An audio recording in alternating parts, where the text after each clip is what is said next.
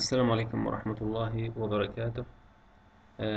Hello everyone, and welcome again to another video tutorial on how to estimate earnings management using accrual models. At this time I will focus on the modified Jones model, how to estimate the modified Jones model using Stata program. Firstly, let's have a look at the modified Jones model and identify our variables which we need to estimate the modified Jones model. The modified Jones model simply is a regression model which total accruals is dependent variable, while 1 divided by total assets is the first independent. The second independent is delta revenues minus delta receivables divided by total assets, and the third independent is property, plants and equipments divided by lag total assets. And the last term here is the error term, which is the proxy for earnings management. Simply, the regression will estimate total accruals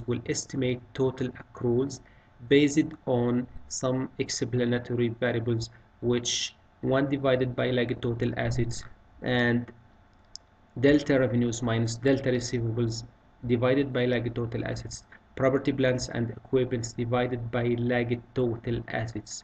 According to this estimation, there is an error term will be calculated which represents the abnormal accruals here, which is our proxy for earnings management. I tried to make a do file for you using Stata.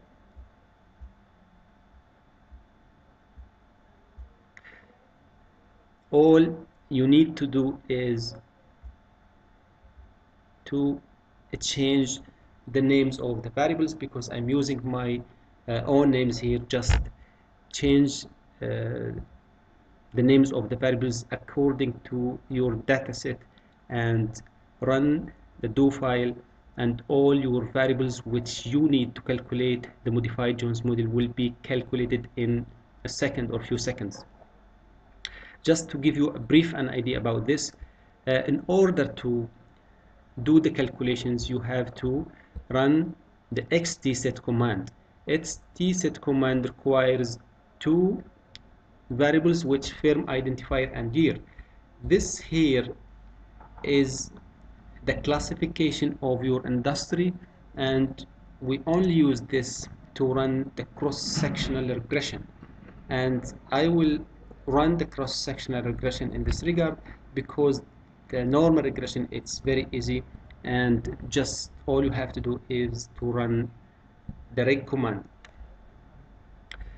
For the xtset, we need two things, which is identifier for the firm and identifier for the year.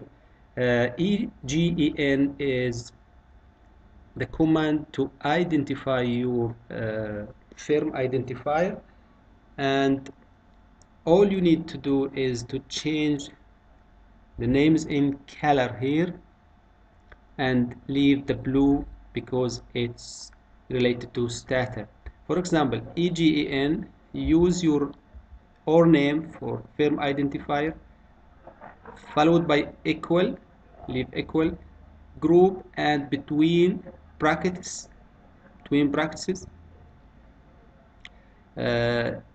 use your firm column, which represents the firm identifier.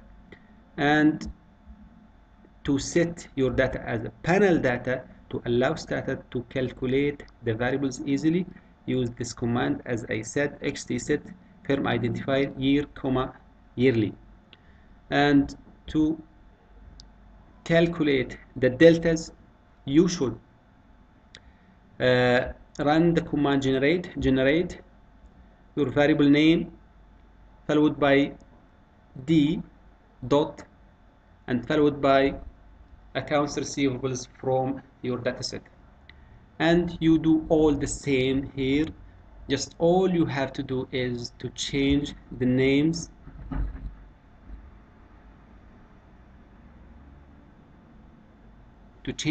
according to your variable names. Just I'd like to mention to jump here to the lag total assets. To calculate the lag total assets, generate lag total assets equal to L small dot total assets from your variable list. And the first one here, which I am highlighting now, is the balance sheet approach to calculate total accruals. And also I will leave the whole do file for you just to use it, but I'm focusing now on the cash flow approach to calculate total accruals, which equal to net income before tax minus cash flow from operating activities divided by lagged total assets. In order to estimate the modified Jones model, we need four main terms. Just here I wrote three terms which is independent, the independent variables, and we need the dependent, which total accruals divided by lagged total assets.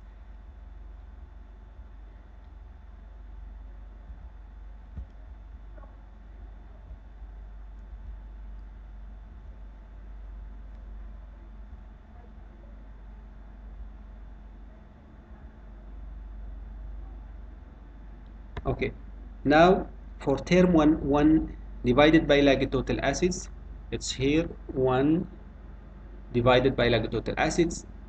For term 2, it's delta receivables or delta debtors minus delta revenues minus delta debtors or delta receivables divided by lagged total assets, and it's the second independent here, delta revenues minus delta receivables divided by total assets or lagged total assets for the previous year. Uh, the last one here is term 3, which is property, plants and equipments. I'm using fixed assets here divided by lagged total assets, which is the last independent. Now let's go back to Stata, open the do file, and let's show you the data editor just to make sure. Now the last column here is the institutional ownership. I'm using my dataset in order to show you how to calculate my own dataset, which I am examining or I'm still studying, but just I'd like to share with you what I have done in order to benefit some of you. Also, in order to get some feedback, if someone notices something, just please leave a comment. If you are asking or if you are giving feedback, just leave a comment and I will reply as soon as I have time for that.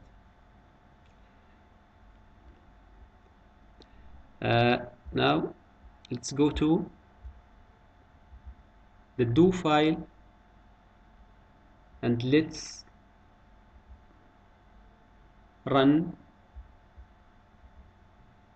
our do file and see the calculation of the variables.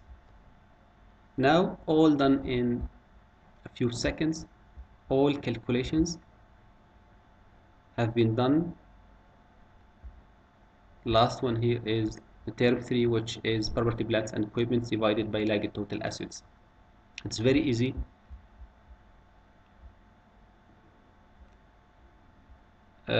Now let's go to the Jones model. This is the Jones model. The Jones model All you have to do to run the Jones model cross-sectionally, matched by industry and year, is to copy and paste this code,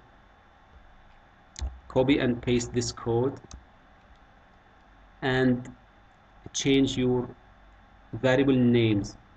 For example, generate Jones 1995 total accruals approach to, this is my own name, just you have to use any name you like, followed by equal and dot, and then for value y equal, this is my range of years.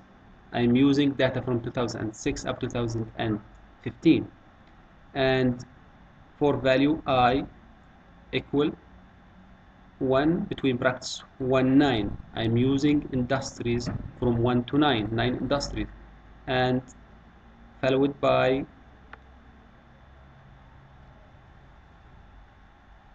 this type of brackets. Also you have to write display I, display Y, and try to copy and paste them. Don't use the keyboard because the front tick and the back tick might be a little bit confusing, and the regression will not run in some cases. Just copy and paste these. I have another videos about how to write the front tick and back tick, and you can see that just in case. Now this is the regression total accruals 2. I'm using total accruals 2, and it's divided by lagged total assets. Just make sure here is to use total accruals divided by lagged total assets, because I already here use total accruals divided by lagged total assets. You can see here total accruals, I scaled total accruals by lagged total assets. So the first variable, which is the dependent, is total accruals divided by lagged total assets. Term 1, we can remember that it's 1 divided by lagged total assets. Term 2, it's delta revenues minus delta receivables divided by lagged total assets. Term 3, it's property, plants and equipments divided by lagged total assets, and just follow the code here, and change your industry code. There is no need to change year, it's keep year the same, comma, no constant, keep it the same. Replace, keep the same. Jones model, change according to your variable name, equal R if I equal industry code, this is your name, and keep the rest the same. Drop R and close those parentheses, and then run the regression and see how easy the calculation of earnings management using Stata and using this do file. Now let's go to Stata, the main view.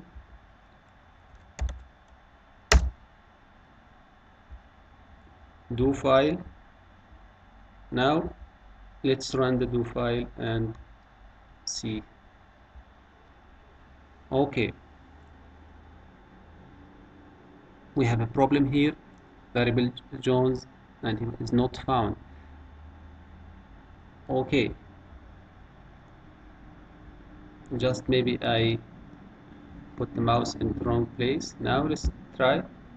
Now you can see all done in a few seconds.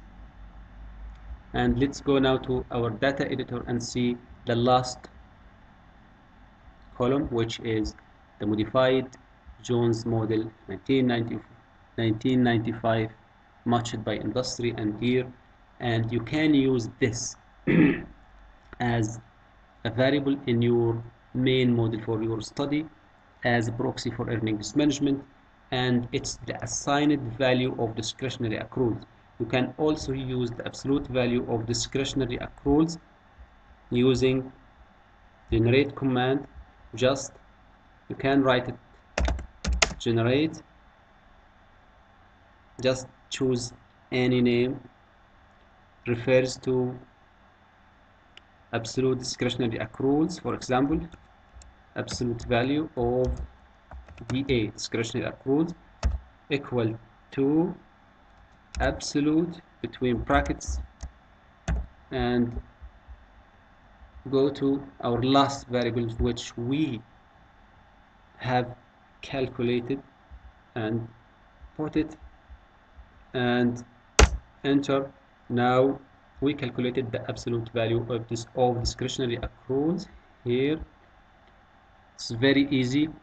In this time I showed you how to calculate the modified Jones model.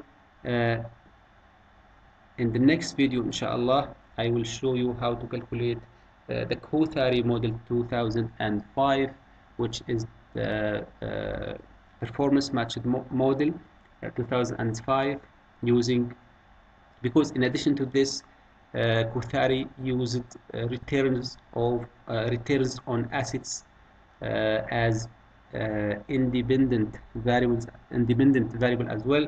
Also I will show you how to calculate Paul and Shiva Kumar's model, which considered the asymmetric recognition of gains and losses proposed by Shiva Kumar 2006. Thank you for watching. I hope this video was helpful to some of you. If you liked the video, please subscribe to my channel and share my videos and support my channel, because these videos are totally free and there is no money or subscription required to watch the videos. Just all I need from you is to support the channel, and thank you. If you have any questions, any feedback, leave a comment. I will get back to you as soon as possible, and thank you again for watching. Abu Bakr Muhammad from Libya.